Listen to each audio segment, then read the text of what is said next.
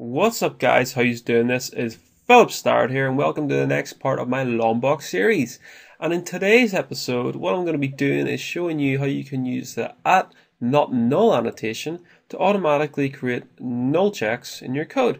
So there's many ways to do this already. You can have this, so this is probably used in older applications, if person equals null, throw a null pointer or throws illegal state or illegal argument or something along the lines.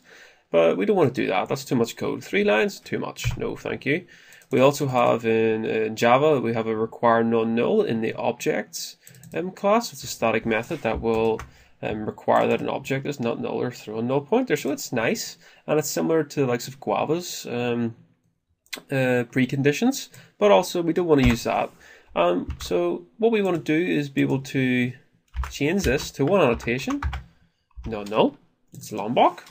And what this will do is add that check in for us. So when you go ahead and run this, it'll be fine. It'll run. I don't have an import there. That's all I was complaining about. But as you can see, it printed fine. And if I pass in null, it's going to throw a null pointer exception now with the name of the argument. So person.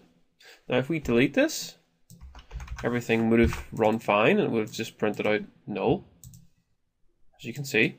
So that's one way of introducing non-null checks into your application very quickly, and it's another alternative to what I just explained. So if you enjoyed this video, make sure you subscribe to this YouTube channel in this series. I love making these videos, and stay tuned for the next video. So thank you very much.